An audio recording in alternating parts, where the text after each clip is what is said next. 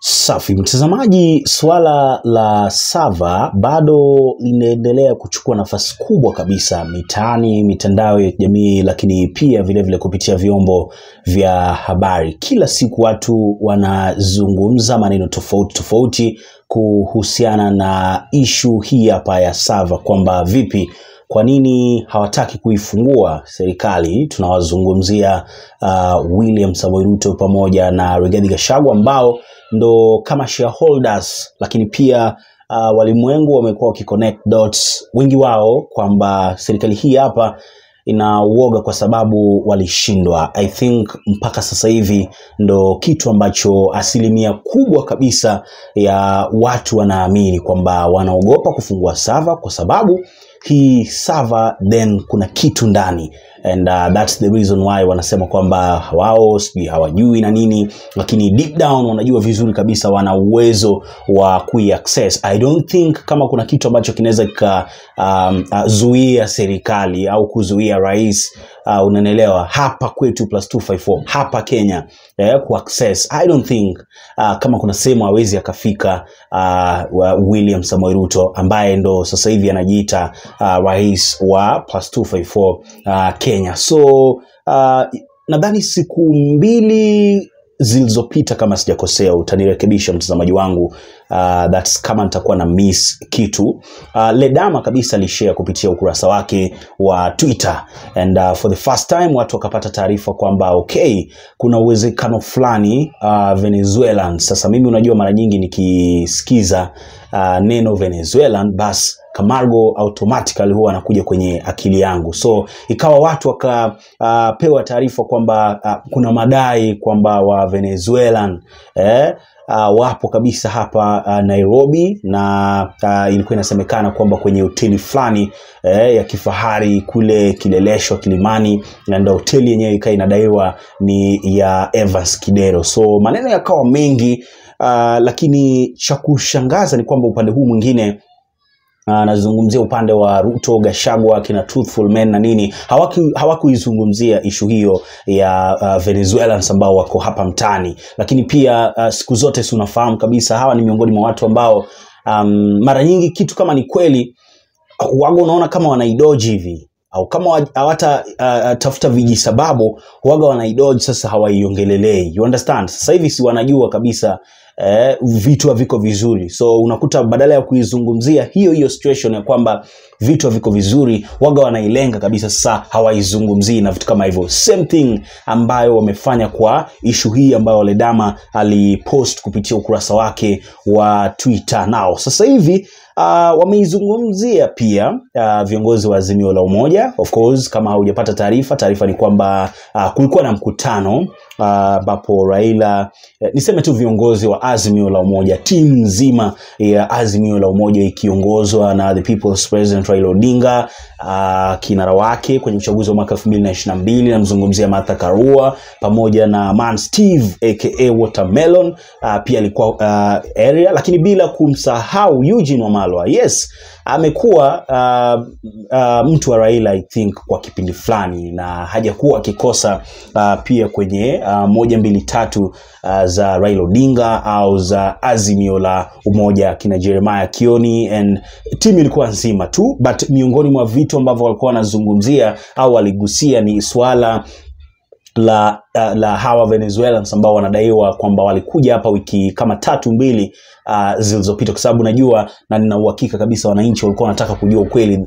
that what's going on. Ni kweli kabisa issue hii inaendelea, kwa sababu najua mtu kama Ledama akipost watu wanaweza kuona kama ni jokes na vitu kama hivyo. But let me tell you one thing, hata kabla sitakupa hiyo taarifa, ni kwamba unajua mtu kama Ledama ama muangalie mtu kama Babu Owino, mara nyingi unakuta vitu ambavyo wanavizungumzia kwenye mitandao yao ya kijamii watu hawapendi kuyachukulia serious. And angalia, fuatilia vizuri, wao wanatoaga hata kabla hawa watu wengine kuweka. You understand? So ukitaka kusoma movements za Azimio, kwanza unawacheki hawa watu, ukiona wanavyoreact na nini, basi jua ndo mwelekeo ambao upo sasa hivi. You understand? Alafu angalia upande huu mwingine pia, mtu kama Uskasudi unajua akiongea huyo ni Ruto ameongea. Mtu kama Kimani Chungwa akiongea jua ni Rigathi Gachagua ameongea. Mtu kama Ndini Nyoro akiongea, yani lazima unajua kucheza nao hawa watu, kwa sababu ndo walivyo, ndo maisha yao, ndo namna ambavyo wana behave, ndo namna ambavyo wanaongea. So ukiona huyu umeona huyu, ukiona huyu umeona huyu, you understand? So ndo hivyo. Wacha nikupe hii taarifa. Days after Senator Ledama Olekina claimed that some Venezuelan ICT experts had landed in the country and were allegedly being housed somewhere in Kileleshwa, the same has been echoed by Azimio MP. Kwamba baada ya Ledama kuizungumzia, leo pia imezungumziwa na mbunge wa Azimio. Tutakuja kujua ni nani hapa tu. Speaking on Thursday at a civil society forum in Ufungamano House in Nairobi, Minority Leader Wandai, huyu hapa ni mbunge wangu, mbunge wa Ugunja, claimed that the experts have been in the country for 2 weeks now. According to the MP, the experts have been working hard to tamper with the IEBC, with the data in IEBC servers. He warned that they are on their radar and will monitor their moves. Opio also claimed that the expert met with the former IEBC chairman Wafula Chebukati and CEO ambaye ni Hussein Marjan kama sitakosea.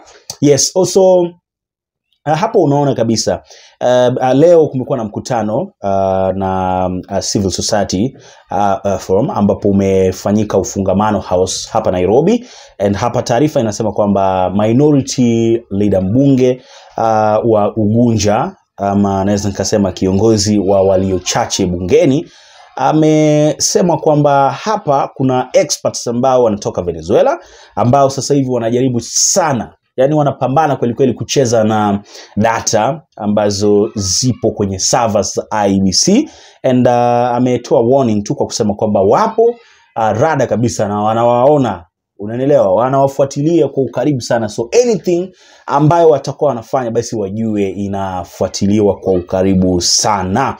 Wandai pia ameongezea kwamba kumekuwa na uwezekano mkubwa kabisa wa hawa experts kukutana na IEBC, Mr. Kipara Chebukati, lakini pia vile vile na CEO Hussein Marjan. Sasa hawa watu wawili, unajua hiki ni kitu ambacho kinaonekana tu, kwa sababu I don't think kama wanaweza wakapewa 80 from nowhere tu washatoka Venezuela washaingia kwa sava nini.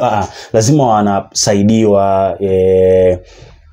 Kwa mfano lazima Chebukati anakuwa anawaambia hapa chezeni hivi, ndo wasijue hivi, unaona vitu kama hivyo. So kuna uwezekano mkubwa kabisa walikutana kama anavyosema hapa Opio Wandai.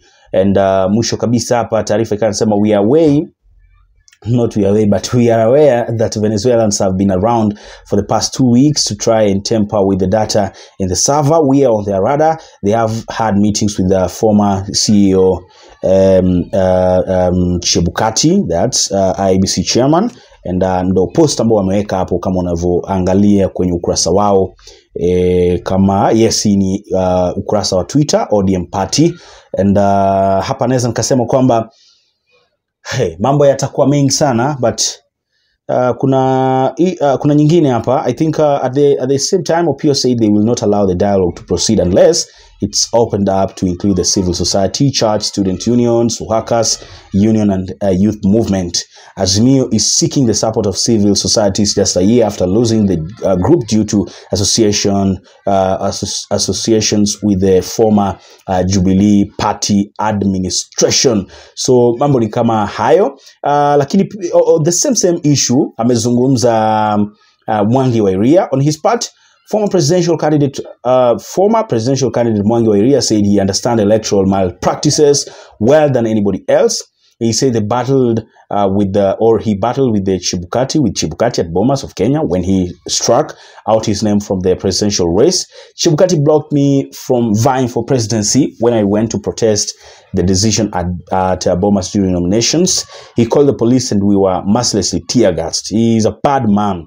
Mwangi wa Iria PL Usawa, or party leader Usawa Party, akitoa maoni yake kuhusiana na alivo Chebukati, you understand. So hapa tayari unaona kabisa kitu ambacho kinaendelea. So inamaanisha mchezo bado unaendelea.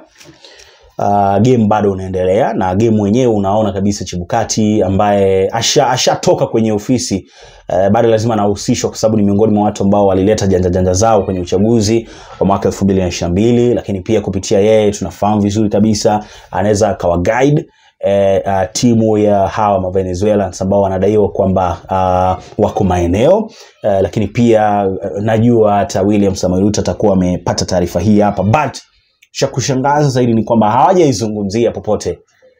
Ndio kitu ambacho mimi kinanipea wasiwasi, like yani hakuna kitu ambacho wanakizungumzia.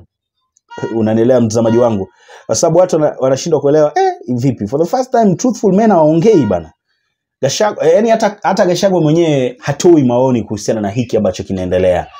So you can see wewe mwenyewe unaweza kujionea kwamba hapa ni kitu kipi ambacho kinaendelea, but kitu ambacho watu wanaamini ni kwamba wana buy time, and wana buy time wakijaribu kufanya mabadiliko hapa na pale kwenye servers na nini, and wanajua wakati ambapo mambo yatakuwa yameiva vizuri watatuletea like this is what we have, this is what we got, and this is what you got, na wahakikishe kwamba kila kitu kinakaa sehemu ambapo inatakikana. Anyways, tupia maoni yako hapo chini kwenye sehemu ya comments, mengi yanafuata.